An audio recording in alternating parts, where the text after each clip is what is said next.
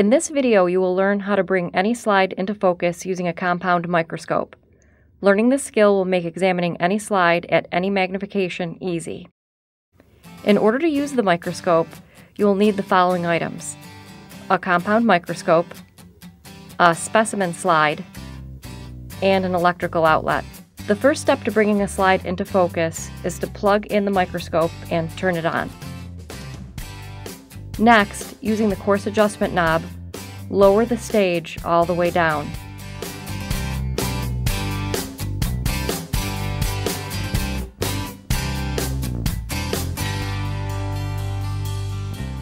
When the stage stops moving, place the slide onto the stage so that it's pushed all the way back and the label is easy to read on the left-hand side.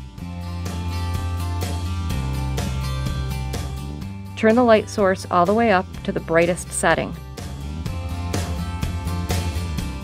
Check that the condenser is in the most upright position, right underneath the stage. Turn the revolving nose piece so the shortest objective lens is clicked in place. Look through the ocular lenses.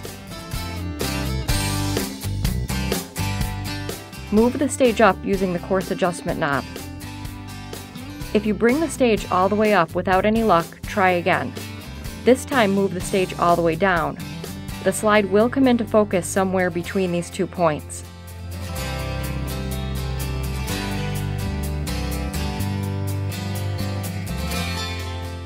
Turn the microscope on.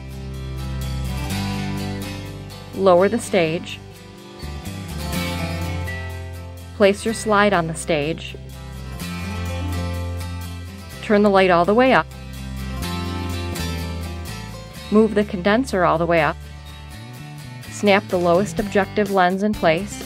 While looking into the microscope, move the stage until you see the slide in focus.